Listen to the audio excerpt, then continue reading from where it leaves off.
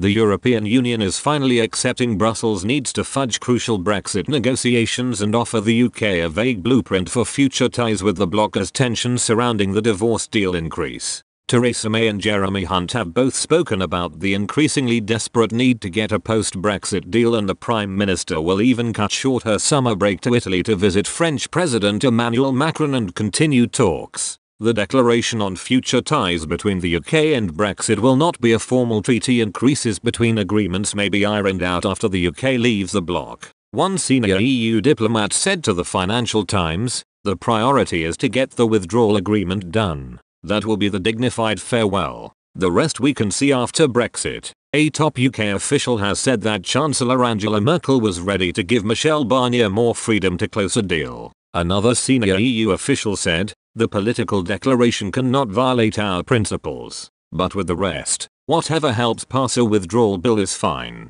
The senior EU official said, "A lot will depend on what line May takes. Does she go for a more detailed version, or think fudge will help me here as well? The more they insist on putting certain issues in the text, probably the more we will have to put in conditions. However, Brussels may see some questions as impossible to fudge on, such as Britain's proposal of a temporary UK-wide customs arrangement to avoid checks across the Irish Sea. One of the biggest fudges that Mrs May would need would prevent a hard border between Northern Ireland and the Republic of Ireland." The senior EU official said, "A lot will depend on what line May takes. Does she go for a more detailed version, or think fudge will help me here as well? The more they insist on putting certain issues in the text, probably the more we will have to put in conditions. However, Brussels may see some questions as impossible to fudge on, such as Britain's proposal of a temporary UK-wide customs arrangement to avoid checks across the Irish Sea.